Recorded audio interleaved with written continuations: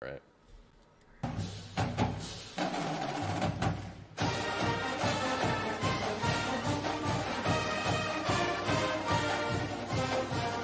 Ladies and gentlemen, thank you for tuning into the podcast today.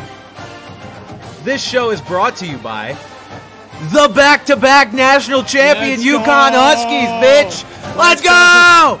Oh my God. All right, now that my yelling has turned off half our fan base. Wow. I mean, okay, first of all, thank you guys for tuning back in. We took a little week off there, and today is not the normal day of our show. We normally are live on Tuesdays, but we are a little off track here because of the off season, but we'll get back on track soon, I promise. So thank you guys for tuning in. We've got a lot to go over here, but first and foremost, the back-to-back national champion UConn Huskies. We have done it again. I mean, Pat, it was we'll get into it here in a second, but like just a crazy season. It honestly had this sense of inevitability to it that even like the commentators were talking about. Like, this team looked so dominant all year long, and I think as fans, we're kind of waiting for the pin to drop at some point, like for some level of adversity, right? For something to happen, and maybe it's just the pessimist in me, but like I was like, it can't just be this easy the whole way, right? And it kind of was. That's how good this team was, right? You know, I was watching the game with my dad, and not only did I say during the game, after the game, I said there was never a second in this game that I thought they were going to lose. I mean, I think the latest in the game they trailed was like 25-22 or something, and even then, there was no doubt. Was I nervous as hell going into the game? Absolutely. Sure. Absolutely. But once they were hanging with Purdue, I knew there was no way. And I also said, too, I said to my dad, I said, was there any point in the season where you didn't think this team would win the championship? And the answer is no. Even after the Seton Hall loss in a not great win against St. John's, even with some ugly games in the Big East tournament, even when Creighton shot the lights out against them, there was never a second this year after where I thought they were not going to win the championship.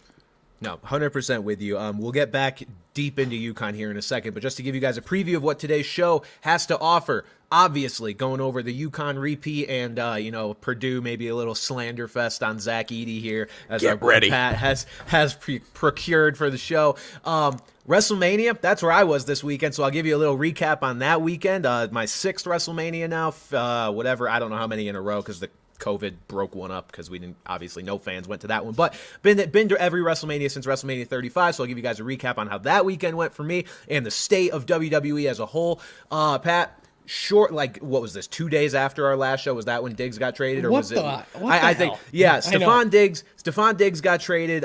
It was kind of a last little ditch thing here before I actually left for WrestleMania, so I was able to make a video on that at least, which was cool. But yeah, very out of nowhere. We'll talk about the repercussions of Stefon Diggs ending up in Houston for honestly not that big of a return, as we'll talk about, and then some other NFL news and notes as well. And Pat, we've got our draft pick priority for our fantasy football draft. Now, this is something that it varies so much year to year, like, because we pick a different way to determine our fantasy football draft order every year, and it honestly varies so much with how close those events are to the season. Like, we've done last year, what was last year MLB Home Run Derby? I mean, either way, we've done that in the past, and that's obviously not happening for 2 months. So this is one of the earlier years. We just happened to decide let's do it with the NIT bracket pool. So we all filled out NIT brackets, and we'll tell you guys a little bit about that probably toward the end of the show, where we've ended up in our fantasy draft. So that'll be exciting. I'm very happy.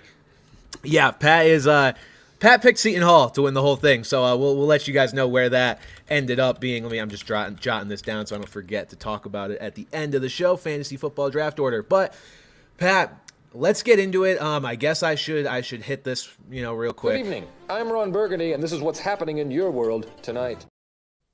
And again, what's happening in your world tonight is UConn wins the title again. So UConn's path to this championship, Pat, if there were any haters out there, which there were, about UConn's path to a championship last year, I think anyone with any sort of reasonable brain that kind of has to be, vindicated at this point, because UConn, regardless of even the path, up to Purdue, beat the second best team in the country, which is the Purdue Boilermakers. I mean, you could make an argument for Houston with a healthy Jamal Shed, but either way, the way they dominated Purdue, this was inevitable regardless of the path. But look, beat Illinois, Alabama, and Purdue since the last time we spoke here, and won every game by double digits, had the highest point differential in tournament history, so there is an argument to be made that this was the most dominant tournament team in NCAA history.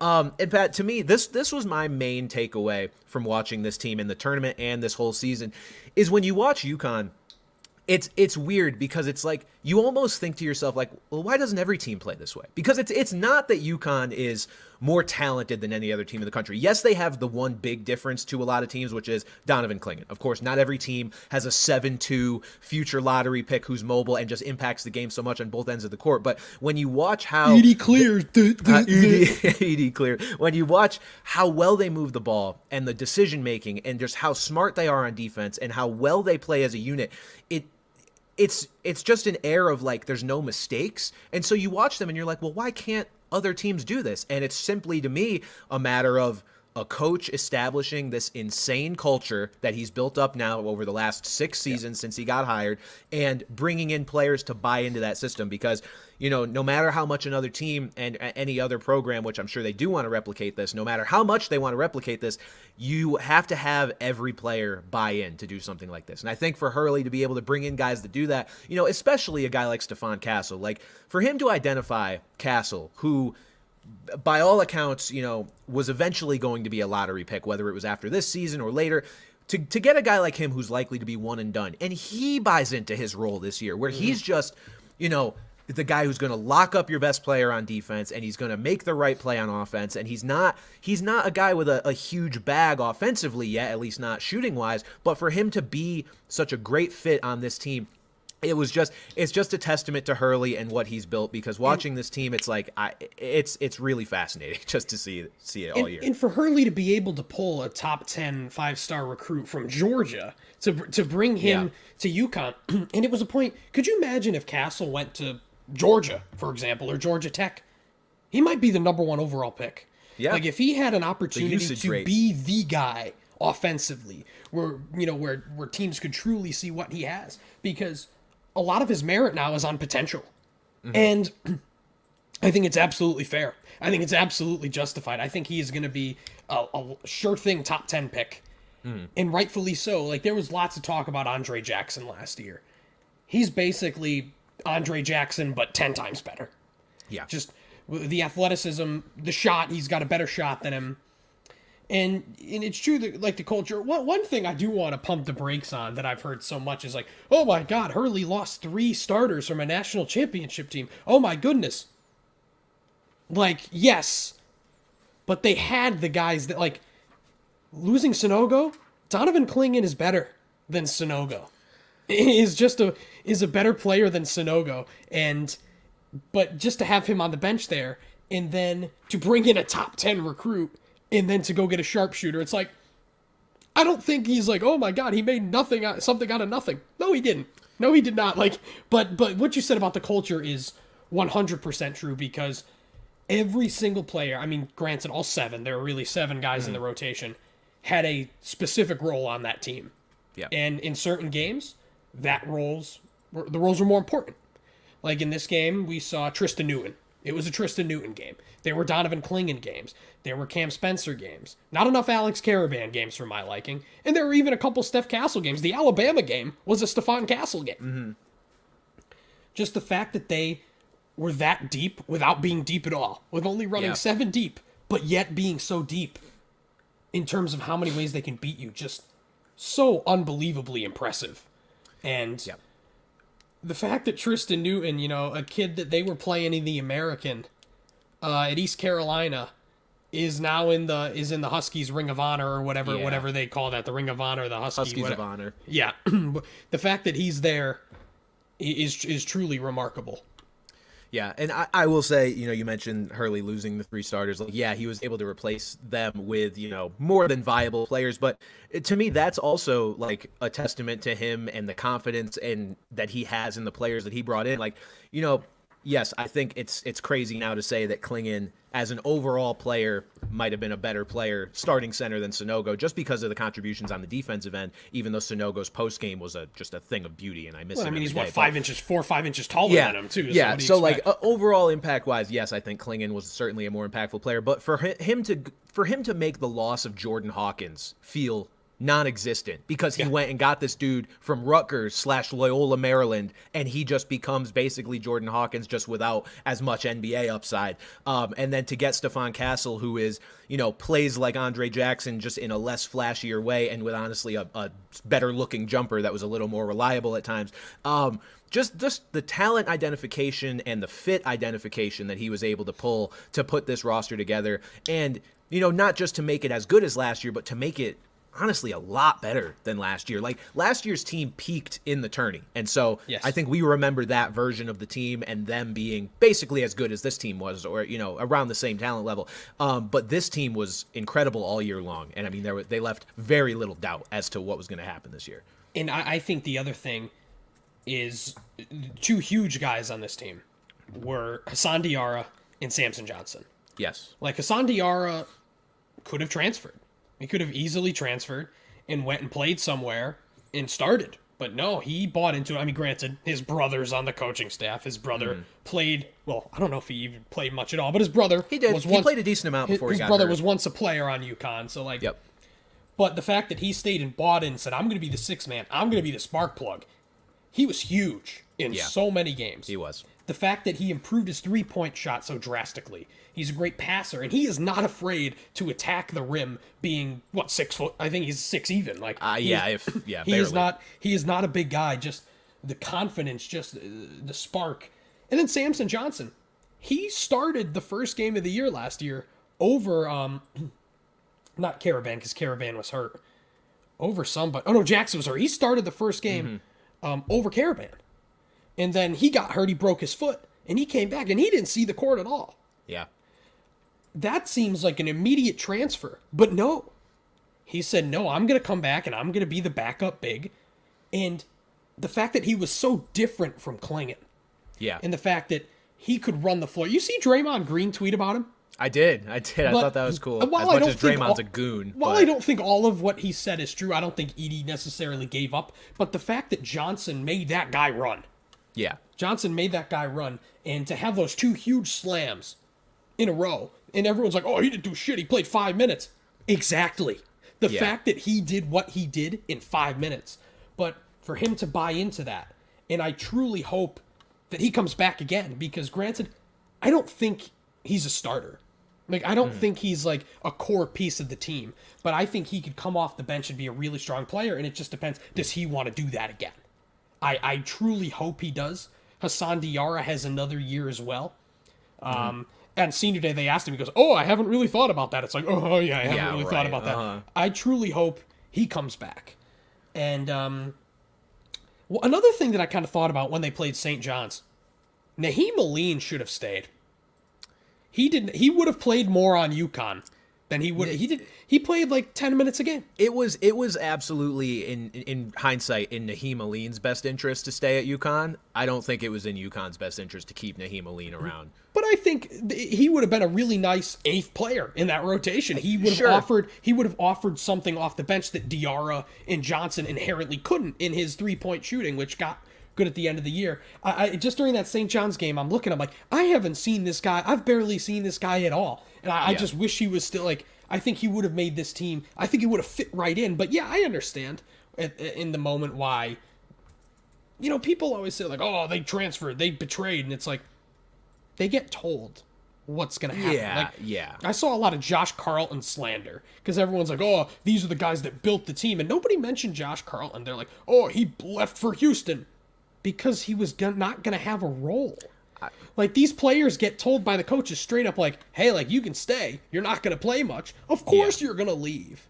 Of course you're going to leave. And I'm sorry, Josh Carlton was one of the least enjoyable players to watch in UConn history, and he was able to put it together more in Houston because I think they were able to utilize his skill set better, and he absolutely played better at Houston. But Man, I hated that guy while he was at UConn. I really did. He was just the dude could not jump over a phone book. I mean, he was me if you added a foot to his height. Like it was rough. But no, Pat, let's get into. Yeah, my point is that go ahead. People transfer for a reason. Like people don't just say like, oh fuck this, I'm out of here. Like the writing is on the wall, and definitely. Obviously we'll talk about their future next year, and we'll see hopefully that a lot of these freshmen that did not see the floor stick around, and we'll see what they can offer, but we'll talk about that.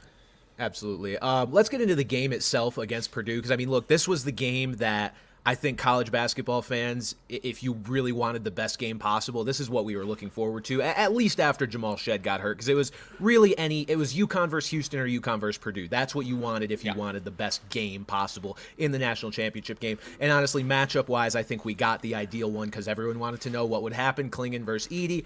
Well, we got the game. I want to say this. Props to Purdue for getting this far. I mean, I'm not going to write off Purdue automatically anymore going forward, just because, like, I really do think it's a mental hurdle for the team. Even when you have players that may not have been the ones that choked in previous tournaments, like, there's still that you're going to tense up if you're losing to a lower seed in an early game. Like, I think now they've got that monkey off their back a little bit. So shout out to Purdue for finally getting this far. And look, any other year, they very well may have won it all, but this UConn team was just different. Like, it takes a special team to be able to game plan and say, look, we know Zach Edey's great. We're going to kind of just let him work one-on-one. We're going to let Klingon do what he can do, which, in fairness, was not a lot. I mean, Klingon, I thought, made it tough on Edey, but Edey was still making those tough shots. Like, it was a good battle there for sure, but I think Edey was still scoring almost at will, even though the shots were tough. But it takes a special team to be able to say, look, we're going to let you do that.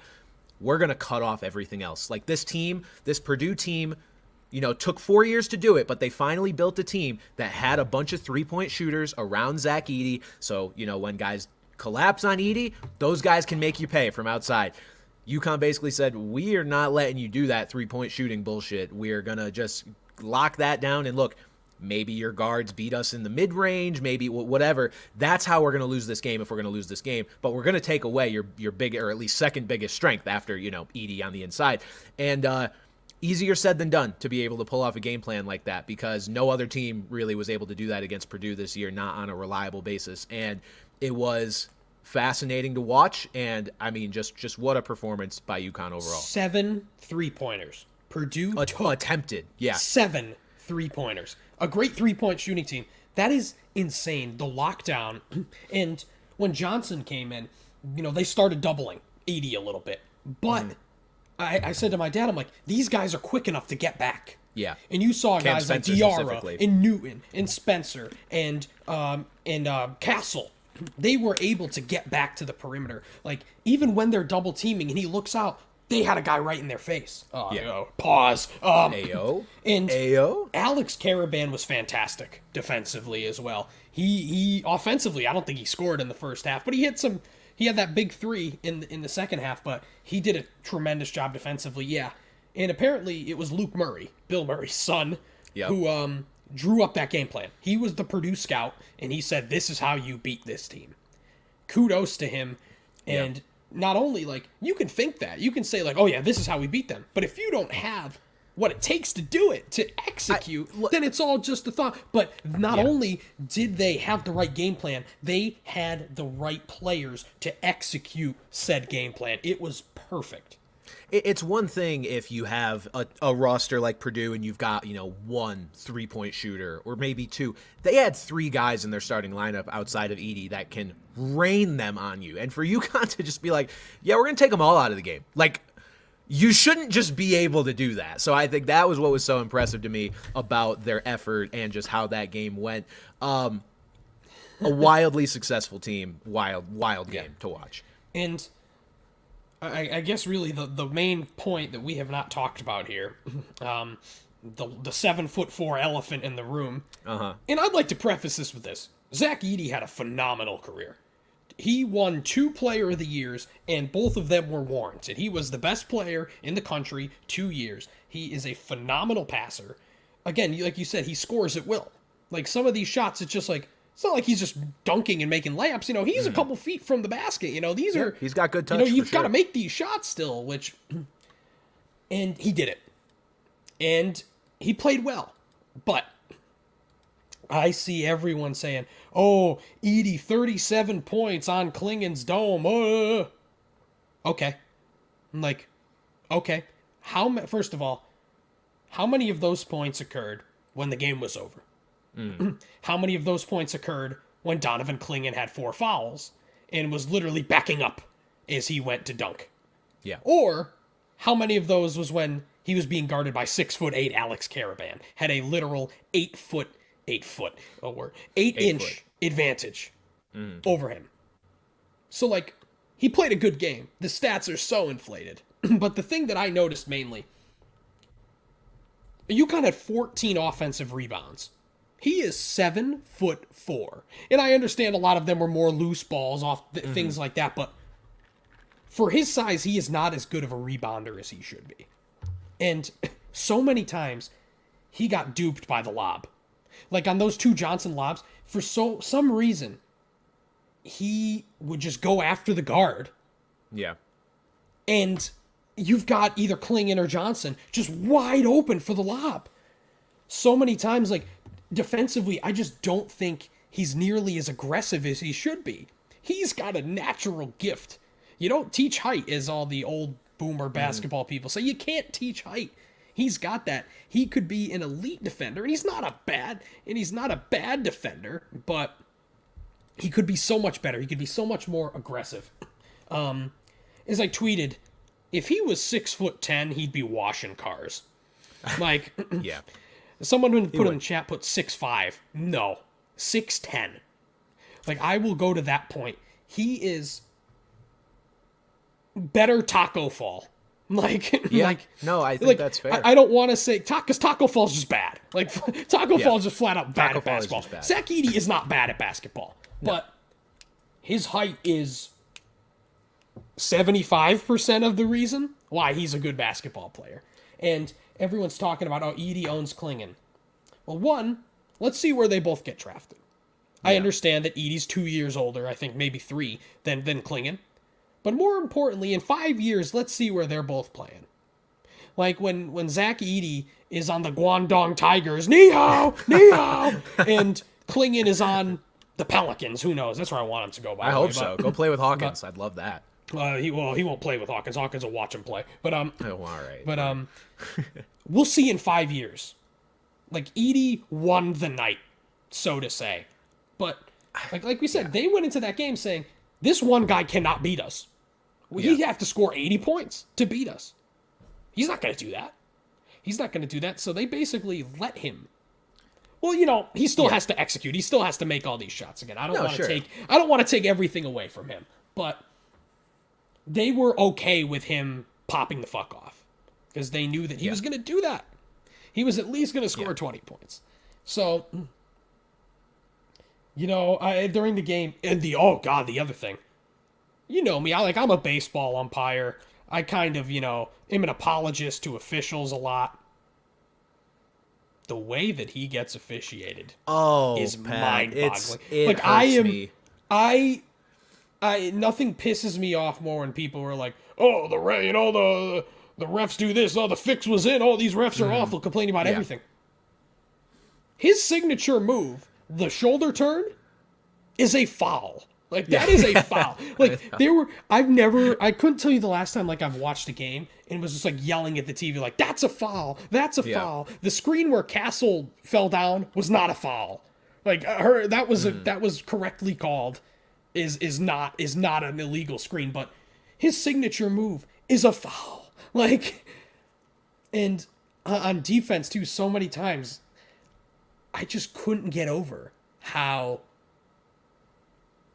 much, like, he got away with. I don't know if it's conscious by the officials. I'm never one to be like, oh, if it's rigged, they're making, but, like, just the way he plays just puts these officials in a trance where, like, they weren't calling stuff, but again, he has earned a lot of the flowers he gets. He'll probably get drafted in the top 20, maybe. God, he shouldn't go in the lottery, but like maybe right outside the lottery. But I do not expect him to have much of an NBA career. Like, he's like Big Jimmer Fredette is the way I see it. Yeah. Like, a complete, like, revolutionary college basketball player that may not cut it in, but if he goes somewhere else, overseas, he'll dominate. Oh, he can dominate.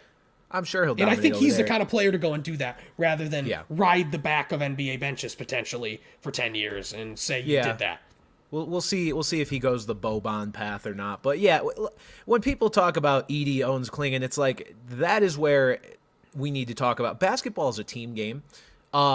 Yeah, if you're going to have a one-on-one post-up and one guy is 7'4" with good touch and the other one is 7'2", only quote-unquote 7'2", like, yeah, the 7'4" guy's probably going to score a lot on that guy with no defensive help.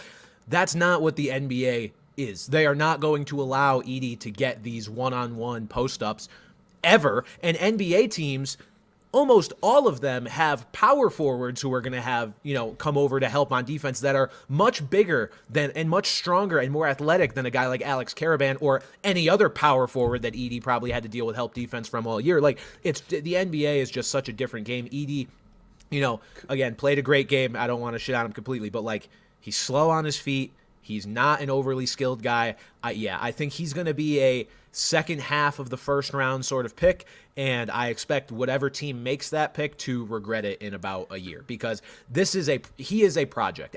At the bare minimum, he needs to be able to shoot the three soon, because you need to be able to stretch the floor unless you are literally a generational defensive player like Rudy Gobert. He is not that. To be fair, he claims he can shoot threes, as Donovan Klingon does as well. Yeah. But both of them have said, they don't let me. Mm-hmm. Klingon actually took one in the championship game. I wanted that. I didn't want anything to go in more than that shot. But so, like, he says, I can shoot threes, but why would I do that? And we'll see. We'll see if that's the case. Because if he can shoot threes at 7'4", God bless. Like, I'll say I was wrong. And that kid will play in the league for a long time. Look, even then, it's like if he's able to shoot, what does he become? Like, late career. What comes to mind is late career DeMarcus Cousins, who was a bench center because he could not move anymore because of the injury, but he could still shoot a little, and he was a big presence down low. And he is now out of the league doing whatever the hell, and he's not that old yet. But the injury, I think, turned him into the speed that basically Zach Edey's at right now. So I don't think Edey's going to work out in the league. Klingon. Klingon's certainly an interesting NBA prospect. I don't think he is a complete slam dunk either, but definitely has more of the traits that you want in an NBA type center, because he can move. And this draft he can move.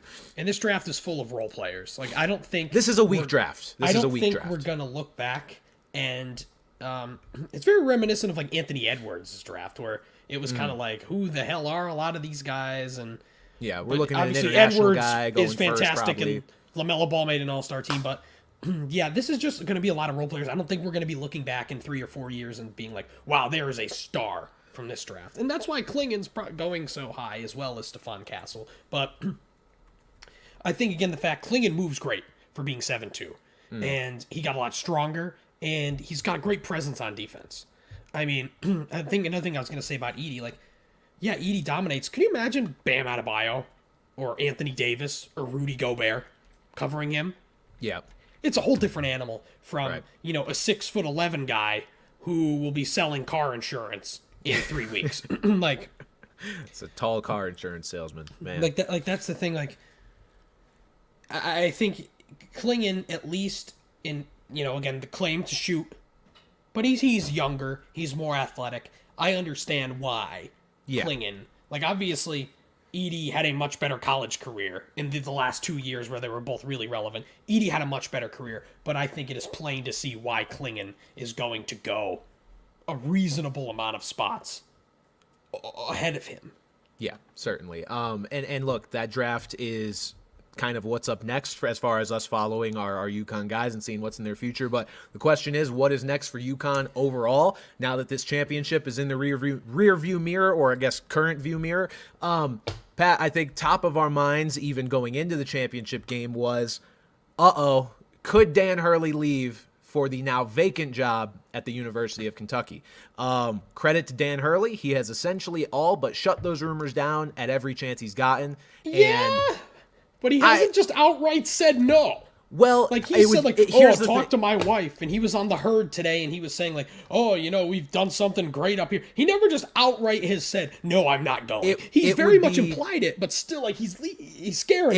It would be bad negotiating to outright say no, because I think at the very least he's going to leverage this into a slight raise at UConn, which he has earned regardless. He just went back to back. I think he would have gotten that regardless of the Kentucky job being available. Yeah. So I mean, look, at every turn he has not really given Kentucky fans much hope, I don't think, unless you're really looking for just the fact that he hasn't said outright no. But he's saying, look, UConn's where I'm happy. All I'm thinking about is the three-peat, so I'm not particularly worried about that.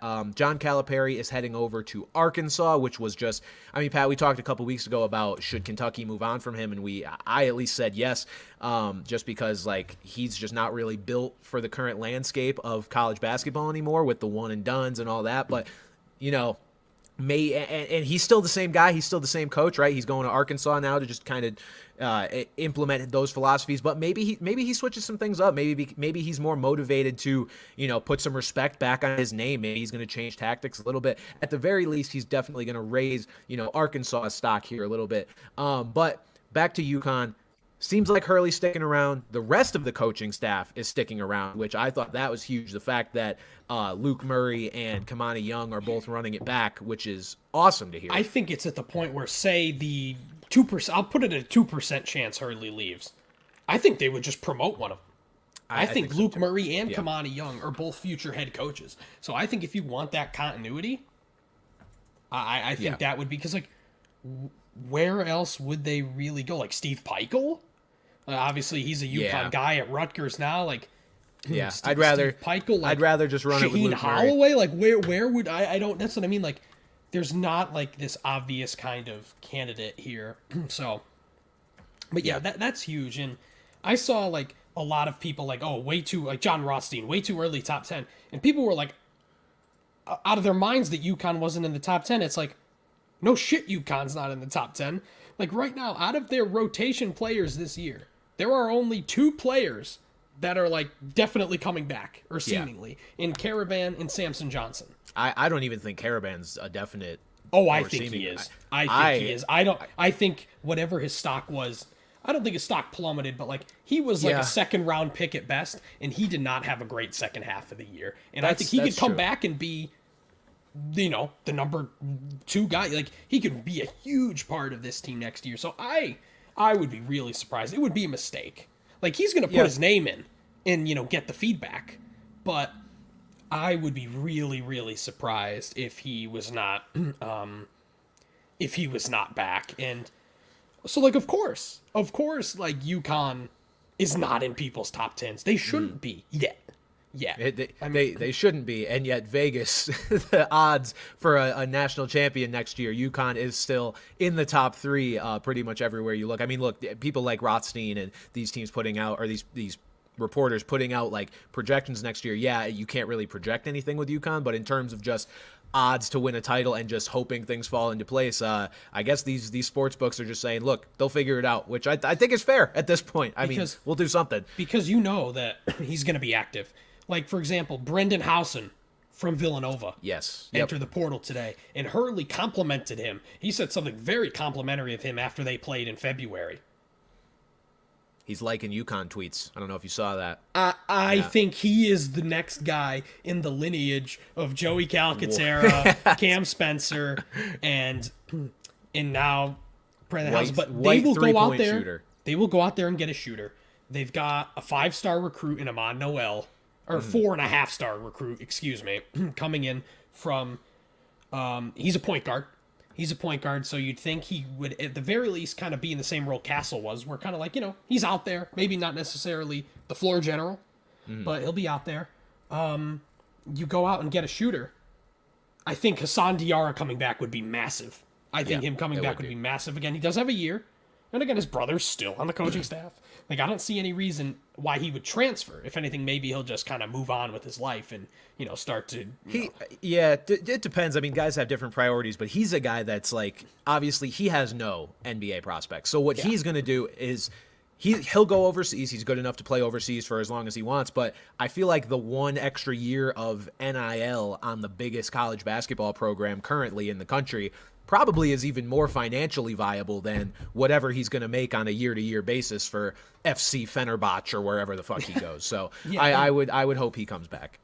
You'd think so. And then the big question is, UConn brought in 5 freshmen this year, and people don't know that because only one of them played. Yeah. Well, 1.5. Yeah. And when Stefon Castle was hurt, Solomon Ball got a lot of run, and he looked very good. He looked very good to me. I thought. You don't think he looked good? I'm not. I'm talking for a freshman. I'm not saying he would have been great. Sure. For freshmen, sure. Do I think I'm confident that he could be in the rotation. Yeah. Next year, and Agreed. Same thing with Jalen Stewart. Who have you seen his dad on Twitter? His dad is electric on Twitter. I have, his dad, yeah. And someone said he needs to transfer down, he can't play in the Big East, and his dad just said haha, yeah, right. So that would imply that he had some real moments this year. Like Stewart did for sure have some highlight plays throughout the season. Well, what was it? It was the Marquette game in the championship, right? Where he hit 2 threes, and to see that kind of from the last man in the rotation is huge. And obviously, again, he's got decent height, 6'7" as a wing. I also forgot to mention they have a second recruit, Isaac Abraham. I think. Isaiah Abraham. He's a 6'7" wing, a 4.2 star recruit, could very well be involved as well. And then it's just a matter of, what do Jaden Ross and Yusuf Singar have? I mean, Yusuf Singar is 7 feet tall. And runs the floor well. Hurley is not going to bring him in. And again, we saw him only a little bit when Klingon was hurt, and he looked very overmatched, as you would expect. It's hard to develop a big. Even look at Klingon. Klingon only played 18 minutes a game last year as a freshman, and he's going to be a lottery pick. Bigs take a while to develop, even good ones. So look at Zach Edey. For example. It took him until his junior year to really kind of show out here. So God, sorry, lost my train of thought there. But we'll see what those two can do. I hope they stay. Jaden Ross, again, he's 6'8". He's got good size. He's more of a guard. He's more of a big guard as opposed to a 4. It may be a stretch 4, but I hope he stays, and we'll see what he does. And I hope Singar stays, but I wouldn't be surprised if UConn goes out there and looks for a big guy. Yeah. And goes out there and looks for a big guy because, like I said, I don't think Johnson is truly a starting 5. Even though he's at 6'10", I just don't think he can't shoot at all. Klingon could shoot a little bit. Johnson is a floor space killer. You cannot put him out there. Notice him and Klingon did not play at all together this year because you can't have 2 non-shooters out there, and he's such a non-shooter. Again, I think he could have a huge role, but I don't see him as the guy, and I doubt Singar is going to be the guy either. And I gotta shout out the one last guy here on this roster, Apostolos Rumaglu, a 2-time champion. The boy. As much as I love him, he has won 2 national championships. Go and play.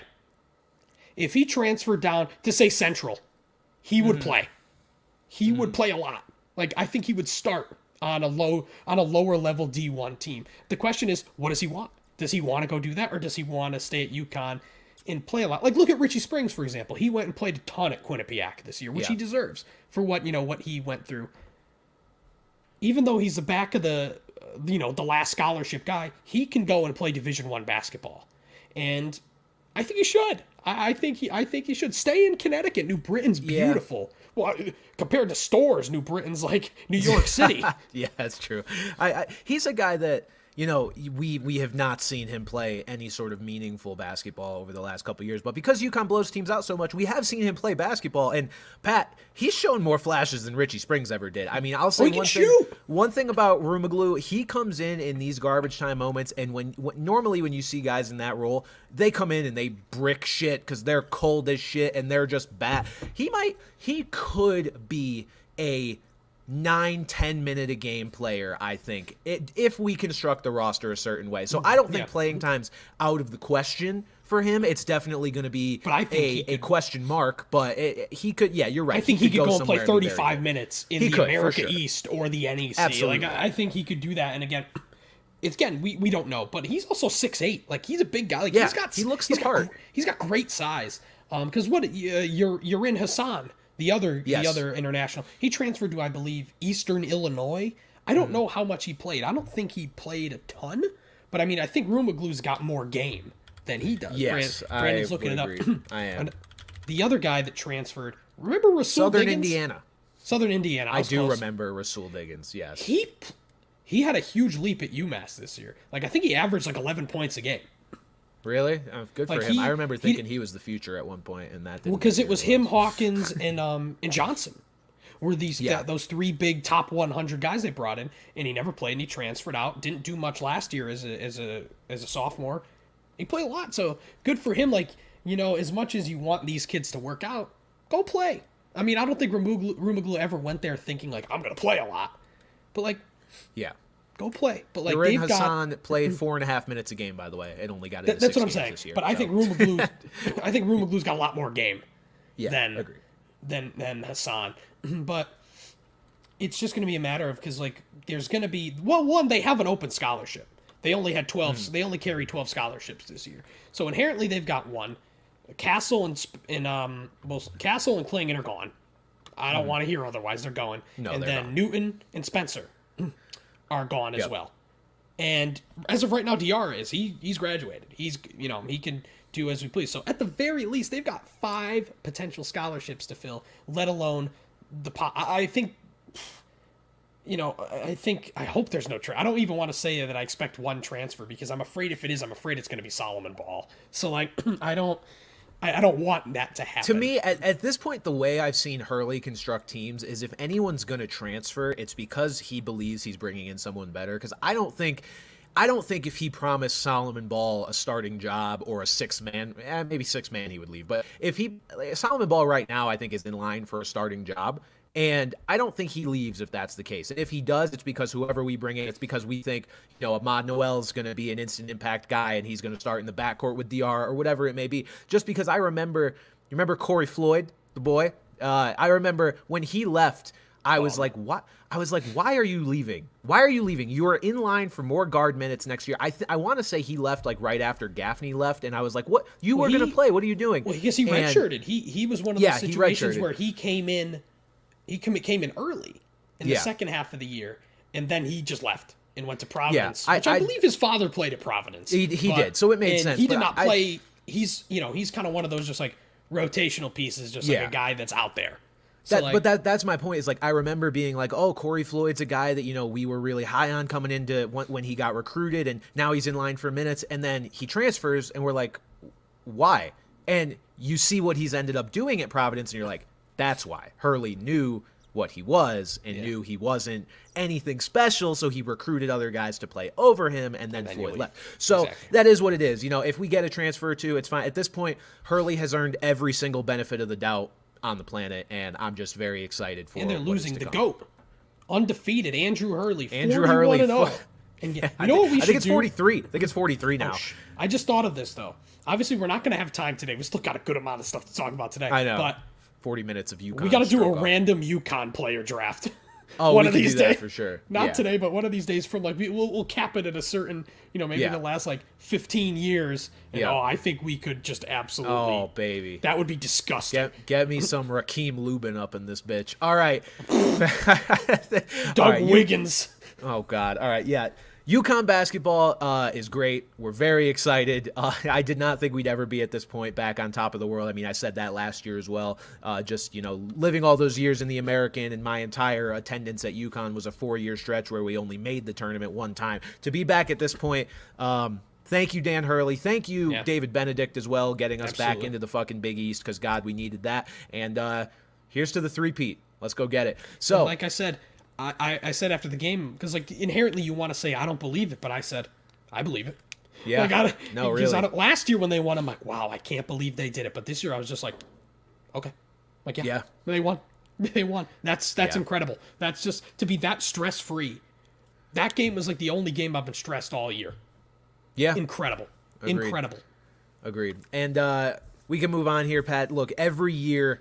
it is it is an annoyance for me personally, because WrestleMania and the Final Four are always the same weekend. I always have to balance that. Last 2 years now, I've had to watch the Final Four game to get into the championship game. I've had to watch the Final Four game during night one of WrestleMania. And you've got a pull in there too. You could get to those games, couldn't you? Like, yeah, probably. Yeah. But hey, look, it is what it is. WrestleMania was awesome. So just to recap my experience a little bit, shout out to anybody that, came up to me and took a picture with me. I think I met 20 to 25 people and took pictures with them throughout the course of that weekend, which was crazy.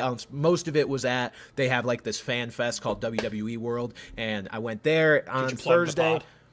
I did not plug the pod, but I went there, and that was probably where like 12 of the pictures happened, and otherwise they were just kind of spread out over the next few days. So that was awesome. Anybody who came up to me, thank you. It was great to meet you guys. And to anyone else listening, if you happen to see me in person ever, come up and say hi, because I love meeting you guys. It was awesome. And if you happen to see me in public, throw tomatoes at me.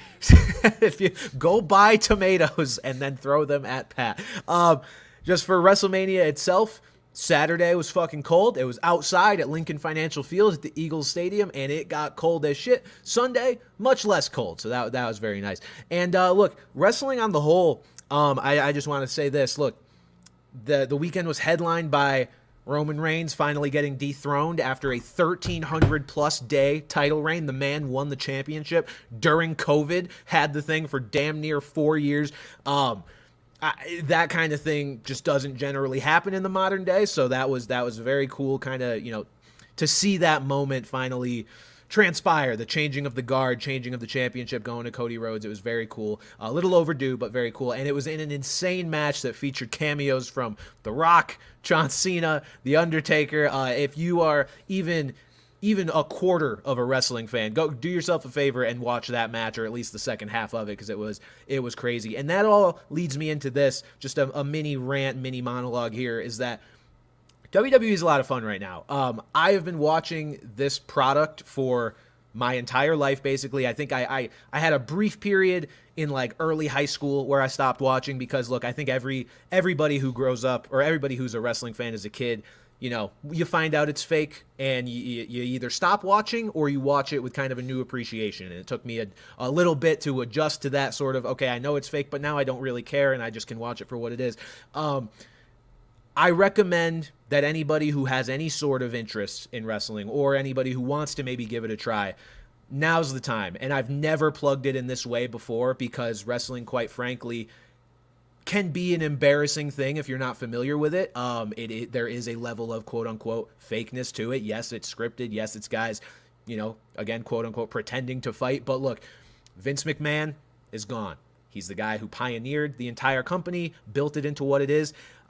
Turns out, and this is not shocking to me, he is a sexual deviant, and because of that has been pushed out of his own company. I know, Pat, you're shocked that this billionaire old man is his wife was almost his wife was almost our senator. That is true too, Linda McMahon in Connecticut. But yeah, Vince McMahon, and if you followed the WWE at all and seen some of the storylines that he pioneered in there as well, this is not a surprise. But yes, he's a piece of shit. He's completely gone, and because of that, the company is in a completely new direction.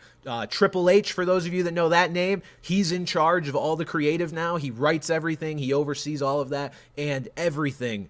It's so different from even just a year ago. Like, the storylines, they make sense, they're fun, they're engaging, the camera work has changed, the production has changed, and like I've weeded it out of me a long time ago about the predetermined nature of the matches being embarrassed. Like, I don't care if people know I watch wrestling because of that. What I cared about was if they walked in and on me watching it and there was some stupid fucking storyline that was just cringe and whatever, and that's what I was watching at the time because I had to sit through it. Those don't exist anymore. The cringe has been weeded out in that regard, and if you're open to it, I just recommend it. This is the hottest time for wrestling since the late 90s when, Stone Cold and The Rock were at the peak of their powers, and I don't think we'll ever fully get back to that point, because back then there was so much less media in general. There was no Netflix. You couldn't just pull up what you wanted whenever you wanted. So I don't think it'll ever be that hot again. But in terms of a quality of the product standpoint, WWE is really cool right now, and it's a lot of fun, and I actually enjoy watching every week versus, feeling like it's just muscle memory to turn it on and hope that it's good. That's what I will say about it. Yeah, that's good. That's good. I used to be one of those people that was like, that's not real wrestling. Like just thinking like, oh, it's just this stupid soap opera. But now at the point, it's just like my stance on it is just, it's not for me. And yeah, and that's like, fair. I watch NASCAR. That's not for everybody. Like I watch golf. That's not for everybody. Masters this week. Put your bets in. Sahith Theegala, like plus a lot of money. So put that one in there. But like, it's not for me. I will say I've got to bring up one tweet I saw that was hysterical. It's not a good tweet. So obviously people were up really high, really far away. Yeah. And someone tweeted like, yo, I'm up here with Benoit. And someone goes, brother, you're going the wrong direction. Somebody quotes it and said, you're going the wrong way. That's pretty good. Yeah, that's pretty good. I saw that one and I'm just like, damn it. Yeah, not going to elaborate on that one for anyone not in the know, but if you are in the know, that's pretty good. Yeah, just Google Chris Benoit. Don't do it now. Yeah, and yeah, that's all really. Wrestling's a lot of fun, and if you can get past the fact that it is a scripted thing, it's how they execute the script now that makes it a lot of fun. And look, there's a level of realness too that plays out, not necessarily on the screen but behind it. It's like there's people out there I think that are just like, oh, they can just script anybody to have the title or whatever. Like that's stupid.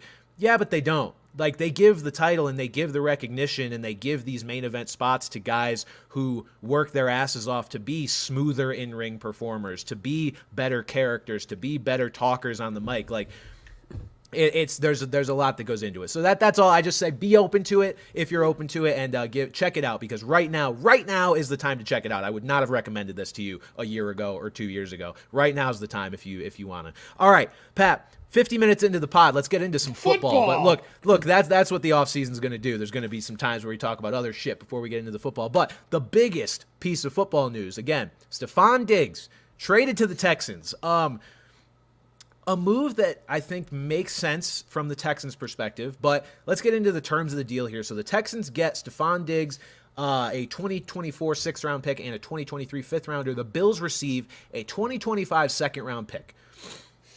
So the Bills got a single 2nd-round pick for their number one receiver. Not even this year. Not even this year. And, Pat, what this tells me is, man, Diggs really overstayed his welcome in Buffalo. I mean, we heard rumblings for the past couple years, and, I mean, some of them came from Diggs himself, just little rumors of him being unhappy and being a diva and all that. And it finally boiled over to where the Bills were like, get this guy the fuck out of here. We will eat, $30 million in dead cap this year just to get him out. And now the Texans have him. And an interesting piece of this deal is the Texans wiped out the final 3 years of Diggs' contract. Diggs still had 4 years left on his deal. He now only has this one. And it's essentially turned his contract into a 1-year, $22 million deal. The thinking here is it will incentivize Diggs to play well in a contract year. So the Texans, can get the very best out of Stefon Diggs. The Texans are going for the Super Bowl. That's what they're doing at this point. Like this year, yeah. They think they can compete for a Super Bowl right now. And look, maybe Diggs is part of their future plans for the year after this, whatever. But for now, 1-year deal. They'll see if he can prove it, and if not, they can get him out. If he does, cool. They've got this great receiver on a Super Bowl contending team. And, they're just not tied to a potential problem, a potential diva long term. And I was looking into the kind of the dollar amounts here as to why this would make sense for Stefon Diggs, because I was like, okay, if Stefon Diggs seems to be on the decline, at least if we are to believe the second half of last year. Maybe it's entirely scheme-based, but there is at least the potential right now that he is on the decline. So why would he want to wipe out the final 3 years of his deal? And to me, it's because he was originally due to make $18 million in 2025, $19 million in 2026, $17.5 million in 2027, which would have put him right around, that's basically $18 million a year, puts him right around 17th in the highest paid wide receivers, near Deontay Johnson and Christian Kirk. And, I think there is, at least in Stefon Diggs' mind, and probably in reality, there is a chance that he outperforms that this year. It proves that he is still firmly inside the top 12 wide receivers in football, or at least that's the gamble he's taking. Because if he proves that, then look, he can go out and get, especially with the cap constantly going up, $20 million a year for a couple of years. I think this is this is Stefon Diggs betting on himself and the Texans kind of, playing it safe here to not lock themselves into a guy who, if he's declining, fuck it, they don't have to deal with him anymore. But Pat, what was your reaction to this deal when you saw it come through? And now that you've sat on it a little bit, how do you feel about it? Well, first of all, when I read the notification, I thought it said Jaguars, and I'm like, what the hell? And then I saw it again, and I was like, what the hell? Like, yep. I think he's got. I mean, there's definitely the threat of a decline. Absolutely. I think he's still got it. You look at last year before the bye week. Even before, when did Joe Brady come in? But the first, 9 weeks of the year, this is half PPR scoring. 26, 13, 19, 36, 24, 20, 17, 16, 22. Like, the guy still clearly has something. We're a fantasy podcast. We got to put it into fantasy context. But he was a very, I would know, I had him. And his decline was part of the reason why I couldn't make the playoffs. But I think he's still got it. And I think the biggest thing about it was Joe Brady coming in and just running the ball like a lunatic. Yep. And I also think it had to do with personal things. He seems to always have a riff with Josh Allen. But for him to get really schemed out for being as talented as he is, with the track record that he has, I think that's got to be something beyond the football field. But like you said, there's definitely there is definitely the threat of a decline. So the Texans kind of taking away a little more risk, I think, is brilliant on their part. I think they far and away have the best wide receiver trio in the league. I don't even know who it would have been before. There's not really a ton of super strong wide receiver trios. Plenty of great duos. The first one that popped into my head was Chase, Higgins, and fucking Tyler Boyd, who did nothing this past year. But they, by far, not even close, now have the best wide receiver trio in the league. And I think it's a great gamble because not only do you provide CJ Stroud with another weapon, he's a veteran. He can, I don't know, the guy's a diva, the guy's a crackpot, what the enemy holds the knife or whatever that tweet is about the wide receiver. But the enemy speaks kindly and holds a knife. Yeah, but he can realistically be a mentor to guys like Tank Dell, to guys like Nico Collins. I think, especially for what they gave up, I think it's great for the Texans.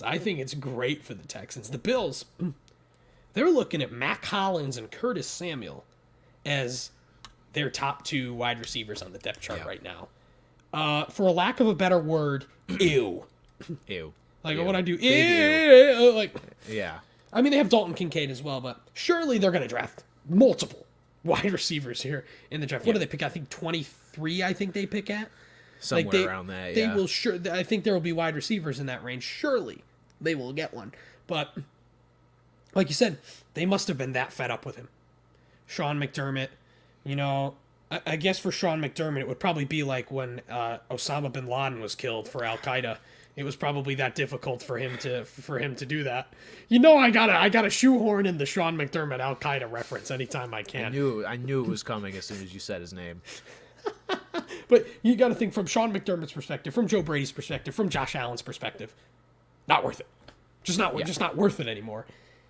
And to give up a good player like that, and to not really have a strong fallback. That said, from a fantasy perspective, whoever the hell they draft in the first round, huge stock. Yeah. We're talking about, we've got guys like Marvin Harrison and Roma Dunze and, Malik Neighbors. I think whoever they draft could be right up there with them just because of quarterback and situation. That is the ideal if you're a wide receiver in this draft, that is the ideal spot to go right now is Buffalo. And I think obviously we don't know who it is. They could take, I don't know, somebody terrible. But obviously we'll talk more about this in a few weeks after the draft. But I think that could have massive fantasy implications. Where do you rank Josh Allen now, heading into the year? Because I think a lot of people went into it, that he would probably be number 1 or number 2, and rightfully so. Yeah. Where would you put him right now? This doesn't change a lot for me with Josh Allen. You obviously don't love to see a quarterback lose his number 1 and number 2 receivers. Fuck you, Gabe Davis. But, I mean, God, Curtis Samuel is probably an upgrade from you at this point. Oh, dear. You don't love to see that, but Josh Allen provides so much value, not just with his ability to run, but his willingness to run. I think you've seen a slight drop-off in past years from, like, Lamar Jackson and, you know, to a even higher degree like a Kyler Murray, like their willingness to run. Josh Allen is like, I'm a fucking run, especially when we get inside the goal line. Like, what's the to meme me, where he's just like a big ogre and just like,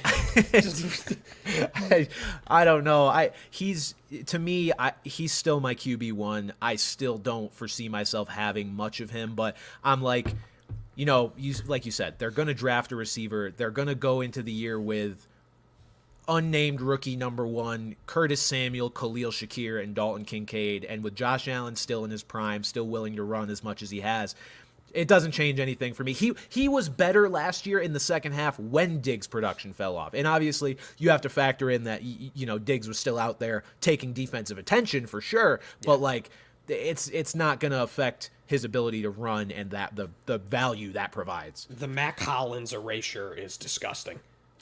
That's a Raider legend, right?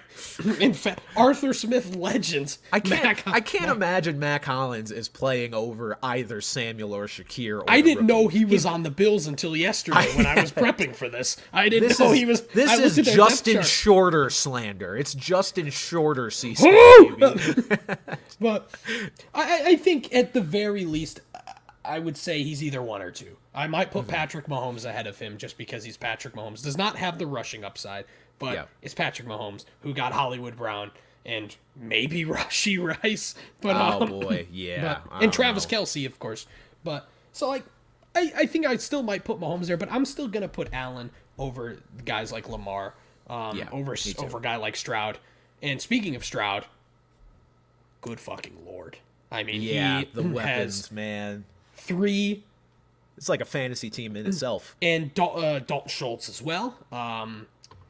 Joe Mixon is going to greatly improve that running game where they had to give Devin Singletary 25 carries a game last year. As much as, you know, we've kind of talked about Joe Mixon, us not being huge on him, that will be an upgrade. And the better the offense is, the more likely, you know, even if it's with the running game, it's just going to be a better offense all around. Like, and I think Stroud is, unless I'm forgetting someone, like QB4, QB5 for me. Like, I don't know, like, it's hard because you got to think about a guy like Anthony Richardson is well up there. I might be forgetting some people. Well, the three names that popped into my head, obviously Mahomes, Allen, and Lamar Jackson. You've got a healthy Burrow. That'll be interesting where he falls in there. The one you're forgetting is Jalen Hurts. That would be the big one as far as fantasy is concerned. Yeah, I'd still put Hurts' rushing upside does. Yeah, so I'd say right now I think Stroud peaks at QB5, but I also think Anthony Richardson is gonna, you know, have huge value up there. I'm not even considering a guy like Justin Herbert to be drafted over CJ Stroud right now. Yeah. I'd probably take Stroud over Joe Burrow right now. But just massive. But the wide receivers, that is tough. Boy. Right now, if I need to draft a Texans wide receiver, I am drafting Tank Dell.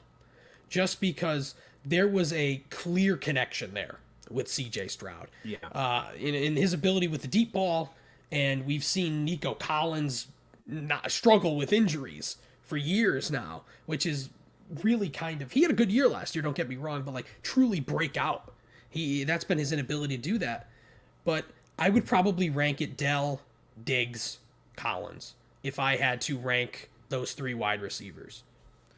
It's so hard for me because I feel like you look at the wide receiver personnel and logic to me dictates that Tank will play the least out of them. Not that he's not going to play a lot. He's going to play a fuck ton.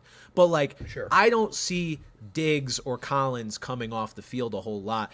I agree with you in that the Stroud-Tank connection was stronger than any other connection Stroud showed. And I mean, look, he's connecting with Nico Collins quite a bit as well. But the Tank connection was something special there. I God, I don't know. I need to see where their ADPs fall once we start to get into real draft season to figure out. Because I think who I like the best is going to be whoever's ranked the lowest. I really do. Like, it's just I think it's going to be Collins. These are three guys that I feel like the Texans coaching staff and Bobby Slowick are going to draw up plays for almost indiscriminately. It's not going to be Stefon Diggs is the guy that we draw up the first read plays for, way more than these other two. It's going to be a more even distribution, at least by season's end. I'm sure there will be certain weeks where, they'll identify a matchup and be like, all right, Tank, we're going to give you a shit ton this week. So it's tough for me in that sense. I think if there's anybody out there that thinks Diggs is coming in here to immediately be the clear-cut number one more than the other guy's target getter, I think you're mistaken there. Yes, he's getting paid $22 million. To me, this is a matter of let's get CJ all the weapons we can, and let's let him go to work with just this complete array of weapons that he has. And that doesn't necessarily give way to one guy being a clear, better fantasy option than the others. So it's going to be tough. I think it definitely makes it less clear from a fantasy perspective of which of these guys I would want. Because before I was like, look, get me Nico or get me Tank. I don't care. I want at least one of them. Like, it would be, they're both great bets. Now I don't know. Because there's going to be weeks where Nico Collins is, 3 catches for 40 yards and Diggs is going for 102 touchdowns. And Tank Dell's got 3 catches, but they're for 95 yards because that's what he does. It's a great situation for real life. It's very, very tough. The one thing I will say that Diggs has shown great durability. I don't believe he's had like a long-term injury as opposed to Collins, who's missed a lot of games. And Dell obviously had that an unfortunate injury. Obviously, as a rookie year, you can't label someone. You can't label something as that, but especially off a play like that. At least you very much know that Diggs is going to be on the field. Knock on wood. I don't want to jinx the guy. Maybe I'm the enemy, smiling, holding the knife or whatever the fuck. But stab. At least we know that he'll be out there, and I don't think he's washed. I think he might be trending that way, but I think he's towards the top of the decline. I'll say he's entering such a different situation too. Not like CJ can move. But CJ is not going to be the runner that Josh Allen is, obviously. There's going to be a lot of passes to go around. And Diggs is finally playing with guys who are, I would say, actual threats to take defensive attention. I mean, look, you got to worry about Gabe Davis going over the top of you. So that is a threat in itself. And obviously they brought in Dalton Kincaid. But I think this cast of weapons should leave Diggs a little more room to operate than he's used to. Is he going to be unhappy? He was unhappy in Minnesota when Adam Thielen was taking targets from him. And obviously he wasn't happy in Buffalo. Is he going to be happy here? Like, is this guy just straight up a diva? Is my question. Yeah. I think he's got to know the situation he's stepping into, right? Like, he's got to know that they're going to be winning a lot Uh, of football games. Like, and especially in a division that is very up for grabs. So it's going to be interesting because with it being a contract year for Diggs, is there going to come a point where he's like, oh, they're sabotaging me. They just don't want me to get paid, whatever. Like, they're trying to get a discount for themselves to re-sign me. I mean, I guess if that was the logic, then he just would say, fuck Houston. If they were doing that to me, he would go anywhere, go somewhere else anyway. But I don't know. Look, there's always the chance that he ends up just being a diva and working his way out of here. But I'll say this, he's been a more subtle diva than like an Antonio Brown type, where it's like ripping your shirt off and leaving the field. Like, I think if there's any sort of dissension, we won't really see it, and it'll come out after the fact. But yeah, it's going to be an interesting storyline to watch for sure. Because I don't know. I think the Texans made a good move to get CJ as many weapons as possible, but it's like definitely proceed with caution here with the type of personality that Stefon Diggs is. But Texans, save us from Patrick Mahomes and the Chiefs, please. You are currently our best hope, I think. This time last year, before the draft, that we would be saying, the Texans, you are our biggest hope in the AFC. What the fuck? No, seriously. Like, I mean, who else are we really leaning on here? I guess if if Aaron Rodgers is healthy, we could look toward the Jets. And if the Ravens, I guess the Ravens are certainly the big one. And a healthy Bengals team. Aaron Rodgers absolutely looked at the sun without glasses. He wasn't going to wear those woke liberal glasses. I mean, to be fair, so did I. But I'm also just a dumbass. Like, I'm not a conspiracy theorist. I'm just a dumbass. I did it to be funny at work. But that's fair.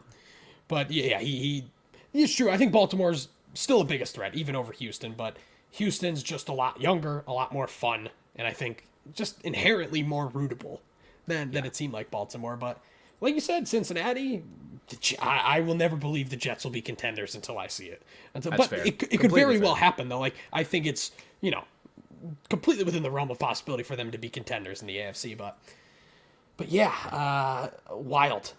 Just a wild trade. And I think the Texans are absolutely the favorites to win the AFC South. Oh, yeah, they got to be. But in the AFC South, Pat, also, you've got the Jags making a move here. Josh Allen agrees to a 5-year, $150 million contract, including $88 million guaranteed. He was originally franchise tagged. Not much to analyze here other than good on the Jags for getting this deal done. Your defensive anchor, you don't have to have him be pissed off all year on the franchise tag, so good move on their part. And then the other piece of news coming out today, Pat, Packers will play the Eagles in Brazil week 1 to kick off the season Friday night. Actually, wait, is there a Thursday night game to open the year? There I believe probably is, right? There's a Thursday night game. So Friday Night Football will be the second game to open up the year. Time zone-wise, because I was curious about how Brazil stacked up to, here. That time zone will be 1 hour ahead of Eastern Standard Time, so nothing crazy like London, obviously. So that's what we'll be looking at. Time-wise, it'll be pretty normal, pretty negligible. There's going to be football games on 6 days this year because the NFL has said that there will be games on Christmas Day, which is a Wednesday. So I think Tuesday right now is the only day, and who knows? 2020 it happened because of all the COVID nonsense. There were games played on every day of the week. But hey, football. I don't give a shit. I love football. I will watch football every day. I'm looking forward to it. Except the UFL. Except the UFL. That was not intentional. Perfect transition. I just whacked my microphone. That transitions us well. Something I want to touch on because I do get people a good amount, asking me about the UFL and what do I think and will I make content about it. The answer is no. Look, unless something drastic changes, unless there's some wild storyline that comes, like this Jake Bates. Yeah, I mean, that field goal was wild. This is simply a time of year where I enjoy not following just every single possible league of football that I can't. Like, that's just not what's in me to do. I enjoy the NFL. I care about the NFL, the lead up to the draft, and eventually, watching, and I'm going to be live streaming during the NFL draft. That's what I'm focused on right now. I don't care about just every form of football, and maybe that's just me. From what I can tell, the UFL is putting out a pretty good product. People seem to like it. It seems to be working out well, but I'm not watching the UFL for the same reason that I didn't used to watch the CFL or the AFL or whatever AAF. the AAF, whatever FL was going on during the NFL offseason. ROTFL. Shut up. I'm not addicted to just the sport itself, at all times. This is a nice downtime to make me psyched for when the NFL comes back. See, like, I just flat out kind of only like the NFL. Like, I'm not like I'm with you. football. I like college football. I used to really like college football. Now I like college football. I kind of just like, I'll have it on. I don't usually like tune in specifically for a college football game the way I do other sports, but I just don't care. Like, I just flat out don't care. Like, I'm glad people enjoy it. Jake Bates is going to be an NFL kicker this year. Mike Nolan said that teams are already tampering with him, and it's like, Mike Nolan is still alive? Like, does he wear suits and ties while he's on the sideline there too? Or I don't know. What a tool. But that's neither here nor there. Yeah, I mean, look, maybe it's because like I follow college football vaguely because, look, it's the next generation of guys who are going to come to the NFL. And maybe if you're a big college guy, that makes you care a little more about the UFL because the UFL it's kind of a separate version of the same thing, right? You're scouting for guys that could maybe end up in the NFL again. Sure. Like currently it's a bunch of either washouts or they never got a real chance anyway. But look, if you want to tune into the UFL and monitor the progress of Matt Corral, be my guest.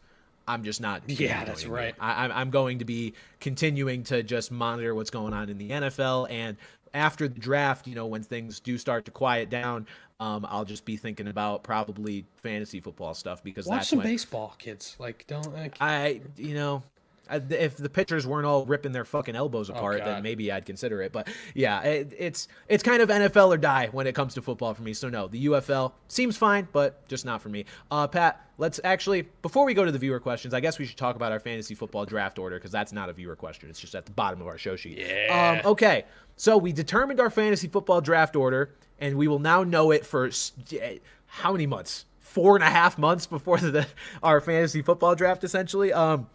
Pat, where did you finish? You third? Was it Second. third? Second. Okay. So Pat ended up with the second priority in our fantasy football draft order. The way we do it is wherever you finish in whatever competition we do, you get that priority to pick your draft pick. So assuming the person who finished first takes number 1, Pat, I'm guessing you'll be taking number 2. Do you want number 2? No kidding. Yes. Yes, so you'll be taking number 2. I'll be taking a number 2 right after this as well. But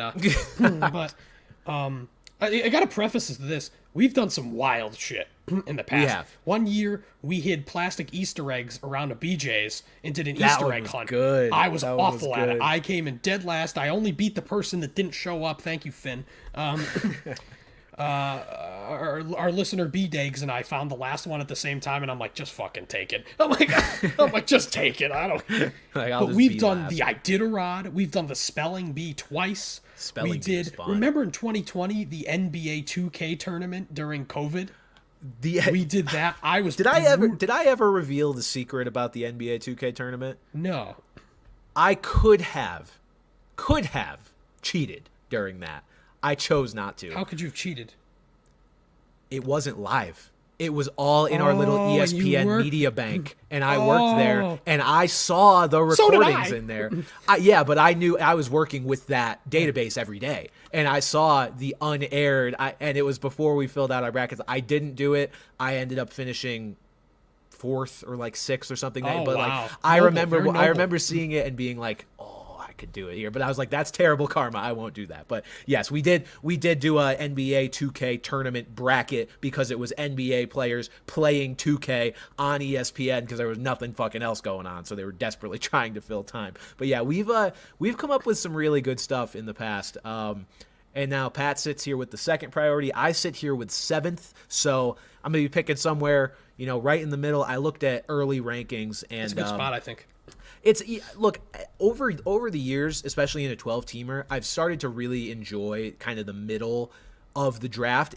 The only downside is that it makes it a little harder to like fully plan what you want to do, because you're kind of just at the mercy of the picks before you, which is the case for any draft pick. But when you pick it like 12 and you have the 12-13 back-to-back, you can look at the guys who are ranked 18th, 19th and be like, okay, if I want both of those guys, I could probably get them. I knew exactly who I was taking at 12 and 13 this past year, and I got them. So, sitting here, it's like I can probably gauge who I want in the first round, but after that, I'm at the mercy of everyone else. So I looked and I was like, okay, 7th, assuming I get the 7th pick.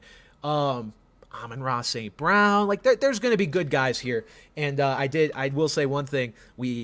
Another member of our league, Gary, texted me, and it was a meme about like, what's your favorite position to draft in fantasy football? And someone just goes IR. And Gary goes, I was trying to think of who in our league this was, and I was like, I think it's turning into me, because last year I picked Chubb in the first round. Year before, I picked Javonte Williams in the second round. Both of them went about 2 weeks before tearing their shit. And I'm like, all right, whoever I take in the first round this year, maybe no one else draft them, because they're probably going to tear some shit up pretty early on. So Amon-Ra St. Brown might be headed for an injury. Sorry. And at number 2, assuming the guy in front of me takes the first pick, Sergeant Suma. I don't know if he's a sergeant or not. He is overseas at the moment. I cannot list his I don't even know where the fuck he is, but I can't Zimbabwe maybe, I don't know. Who knows, but he assuming he takes the number 1 pick and assuming he takes Christian McCaffrey. And we need to say again, our league is half PPR this year, which changes everything. It does change everything. But I will say, before I looked at any rankings, the first name that popped into my head was Bijan Robinson. As it should. And even after looking and saw like the wide receivers ahead, I was like, okay. But at least from a running back perspective, besides Christian McCaffrey, I don't know if there's anybody I would take over Bijan Robinson. I think right now, the only other guy right now that I would take over Bijan at 2 is CeeDee Lamb. I think he would be the only guy. I would take CeeDee Lamb over Tyreek Hill. I would take him over Justin Jefferson just because of the quarterback situation. If Kirk Cousins was still in Minnesota, I'd be taking Justin Jefferson, no questions asked. But so yeah, obviously we have so much fucking. What is it? We've got 4.5 months. Oh, yeah, 4 months. Yeah, until our draft. Yeah. So much can change. So much can change. But right when I found out I got two, I told one of my friends, and they said, "Oh, who are you going to take?" And the first name that came out of my mouth was Bijan Robinson. I will say early rankings suggest that a guy like Justin Jefferson might very well be available to me, and I'm just like, man, I don't think I care that Sam Darnold's his quarterback. Oh, it's 7. It's 7. I wouldn't give a shit either. At 2, I think you got to give a shit about that. Yeah, no, Mike Clay's early rankings, he has Jefferson as wide receiver 5, let alone where he falls overall. Lamb, Hill, Chase and St. Brown. Yeah. Wow, okay. Which PPR with the quarterback situation, I start to understand it a little. And with Burrow being back for Chase, you could certainly argue it, but I mean, yeah, it's going to be interesting how things fall when we get a little closer. But yeah, our draft spots are determined, and so we'll be able to kind of talk from that perspective. Once we get to that point. If I fall into the first pick because Zuma goes rogue, I'm taking Christian McCaffrey. Yeah, I'll do what Sal did. I'll pick him right now. Yeah, exactly. I put Zuma on the clock at number 2, or whoever the fuck is at number 2. I think that's fair. All right, we'll finish out with some viewer questions that have been marinating here for I think a month. Finally, all right. We just got a letter. We just got a letter. We just got a letter. Wonder who it's from. What did you say? You started to say, "Can you believe something?" You believe it? Cut you off. Viewer questions. I know. We're finally here. We finally got a good, 10 minutes or less to talk about it. Okay, first question. How the fuck do we make running back rankings this year with the league playing musical chairs? It's a good question. There have been a lot of fantasy-relevant, big-name running backs moving around. Not necessarily, tippy top of the draft guys outside of Saquon Barkley, but it's going to be tricky. There's going to be some projecting that you have to do, and it's going to be a matter of, how safe do you feel drafting a guy in a new situation, especially with most of them being guys who are past their prime to some extent. I think the most interesting debate is going to be Derrick Henry, and I think there's going to be some very strong camps on both sides because you've got, on one hand, he's been falling off a little bit the past couple of years. I mean, last year he finished as what? RB, like he was still a top 12 running back. He was still an RB1. But the problem was so inconsistent. He was very inconsistent. He kind of volumed his way there. Now, he's on a better team. If he's going to volume his way there, he's going to do a team even that better. Wants to run, but has a running quarterback to take some stuff away. So it's going to be interesting. I think I like him better than I did last year, but I do too. How early of a pick are you going to spend on Derrick Henry? So yeah, it's going to require some projection for sure. I personally, in these early rounds at least, like to stick with guys that didn't really change much. I mean, I'm going to be at the 7th pick. I'm going to be at kind of a prime spot to either, like if Saquon's a guy I like, I need to take him there because I'm not going to get him in the 2nd round. Absolutely. I don't foresee myself doing that. I foresee myself taking a guy who's probably on the same team, is kind of in a safe situation, which is why I mentioned a name like Amon-Ra St. Brown, because he is literally going to be in an identical situation other than, Jamison Williams might be playing a little more this year, and you already know that's not. It doesn't matter. Yeah, so it's gonna be interesting, and it's just a matter of how you want to view things, because I mean, there's definitely opportunity there for some of these guys that have moved around, like Joe Mixon. In like you said, outside of Saquon and Henry, I don't think any of these other guys that moved may even be being drafted as RB1s. Yeah. I mean, I don't think Joe Mixon will. I don't think Austin Eckler will. I don't think Aaron Jones will. I don't think Josh Jacobs. I think Josh Jacobs might, but even then, I think this movement isn't going to completely shake up the front of the draft, but obviously, running backs are huge. Running backs are a huge deal.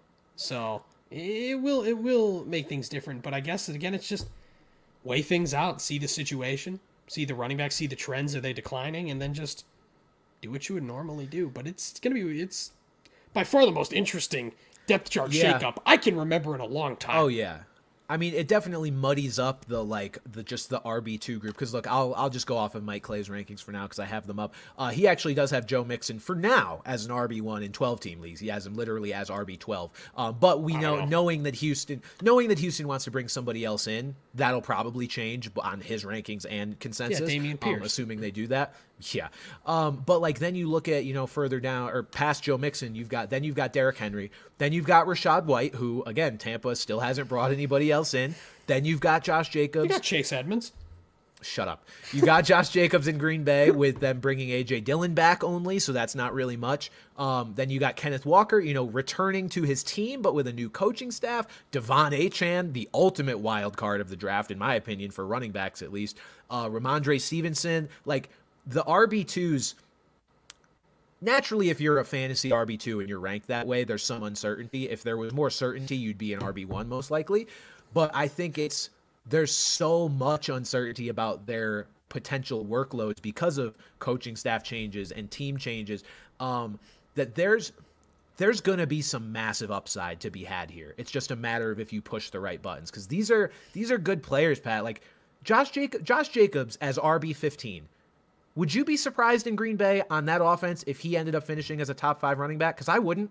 Oh, I wouldn't be shocked in the slightest. No, and I mean a guy like Devon Achane would have to hit his kind of ceiling outcome, but like if he stays healthy, he's got that chance as well. Like there is a lot of potential there for sure, and it's going. Where's my boy Isaiah Pacheco on those rankings? Pacheco is RB8, so he's up there. Oh, so he's getting the respect. He's getting the respect. He's definitely getting the respect. All right. With our next question, also on the topic of running backs, of the struggling running backs, Jacobs, Jones, Aaron Jones, Austin Eckler, who will bounce back in fantasy this season? Friend of the pod, Austin Eckler. Who will bounce back in fantasy this season? I think Eckler's going to – I like the spot for Eckler in terms of what his new role is going to be, but I do not think he's ever going to be back to the Austin Eckler that led your team to a fantasy championship. So I'm going to say not him in terms of that. Then you've got Aaron Jones and Josh Jacobs. I think Jacobs is in the best spot. He has to be, right? I think he's Jacobs easily of these three. Great ascending young team. He's got what appears to be the job to himself because A.J. Dillon is bad. I'll just put it that way. So I think he's definitely the best bet to have a big resurgent season. And then, I mean, Aaron Jones, I think you're just going to see more of the same or like less from Aaron Jones. Like what has Aaron Jones been to this point? A guy who can win you a week but is wildly inconsistent and injured all the time. And now you send him to a team with a much less stable offense overall because as of right now it's led by Sam Darnold and you've got a decent running back behind him in Ty Chandler. So I do feel like Kevin O'Connell is more likely to buy into just one running back as opposed to Matt LaFleur, who just could not keep A.J. Dillon on the bench. Like, for whatever reason, I think Jones might get some more volume, but again, I think this is another guy who might be on the decline, and a guy that has basically let you down. I drafted a lot of Aaron Jones last year, and while he was good a lot of weeks, it was a letdown. He was a letdown because he couldn't stay healthy, and he did not have quite the consistent playing time from where he was being drafted as like a late first, early second round kind of guy. Yeah, it was definitely questionable usage for basically Aaron Jones' entire career in Green Bay. So yeah, if they commit to him as more of an RB1, there's definitely some untapped upside there. But Josh Jacobs is definitely the best bet of all of those guys. Hence why he is also preliminarily ranked much higher than the rest of those guys. Well, I guess not much higher than Jones. Jones is currently RB19 per Mike Clay. Austin Eckler, you got to go all the way down to RB28, and even that might be a little too high. So we'll see how it plays out with those guys. And then finally, which player made you fall in or made you love football in the beginning of being a fan of the NFL? Question from the Game Day Hour. I like this question because I don't think we think about this stuff, at least publicly. We don't voice it too often about the early days of us being a fan. Other than the obvious Tom Brady, I'll say Wes Welker. I think Wes Welker was a guy that it was just, he was so athletic. Sneaky athletic, real gym rat, all that stuff. Just super fun to watch him kind of terrorize the middle of the field and then just kind of chug along his stubby little legs for there was that like 99-yard touchdown that I still rember to this day. Oh, I remember Monday Night Football. I remember that. I had it on my team. Yeah, Wes Welker was a guy that I remember really latching onto, before the second coming of Wes Welker came shortly into my Patriots fandom in the form of Julian Edelman. Who is, I'd argue, better, but... yeah, I think Edelman... That's not relevant to what we're talking about. No, exactly. So I think Wes Welker would be my answer in terms of just not the most obvious one in Tom Brady. And then I'll say the one more. Asante Samuel I really liked as well early in my fandom. I was very fascinated by cornerbacks in general. I thought interceptions were just the most lit thing in the fucking world, and he did those a lot. So I remember I had a username on NFL.com. It was like, "We want Samuel." It was just Asante Samuel's name and number. I don't know. Very obsessed with him as a kid as well. So I'll say those two guys. That was a good question. Yeah, well, I guess the lore of Pat was that I was a Giants fan for quite a while. So my main guy was Tiki Barber. I loved Tiki Barber. Like, I remember, like, him and Rondé wrote, like, a children's book. And I had it, and I don't know why. But he was just my favorite player growing up. And also, you had a fascination with quarterbacks. I had a fascination with tight ends. If I was wearing pants right now, I would get up and go get my Kevin Boss jersey. I was gonna say that I Kevin have in Boss. there. When Kevin Boss catching that's the forgotten one of that Super Bowl because of obviously David Tyree and then the Burris touchdown. Kevin Boss had a huge catch over the middle that set them up. So, and that Super Bowl is still to this day one of the best nights of my whole life. And it was all thanks to Kevin Boss and a guy that had gum on his helmet. Fuck that Super Bowl. Fuck Kevin Boss. Fuck David Tyree. Now I'm angry, so we can end the podcast. Okay, great questions, guys. Pat, what's our deal next week? Are we here on Tuesday? I think we're going to be here at the same time. I think we're going to be here same time, same place. Say Wednesday again? Yeah. Or is it... Okay, Yeah. Wednesday. Wednesday for the pod, one more time next week, or at least for then- now, one more time. And then Monday. Then Monday. And then we'll be back. And one of these episodes as well will be a mock draft episode. It's gotta be- So it's gotta be that keep Monday, in mind. right? Yes, that Gotta be the Monday one seems to be the before. best one. A couple days before the NFL draft. So that'll be that's fun. what's coming up for Off the Bench. And guys, if you enjoy the show, remember, I haven't reminded this in a while, but rate us, like us on whatever you listen Yeah. to us on, whether it's Spotify, Apple Podcasts, sub to us on YouTube, like us on YouTube, whatever. Any button you can press that supports us, we greatly appreciate it, and it will push the pod to heights never seen before. So thank you guys very much for Yeah, we listening. appreciate you guys. And once again, go UConn. So for Pat Gustafson, I'm Brandon Carney, and we'll see you guys next week.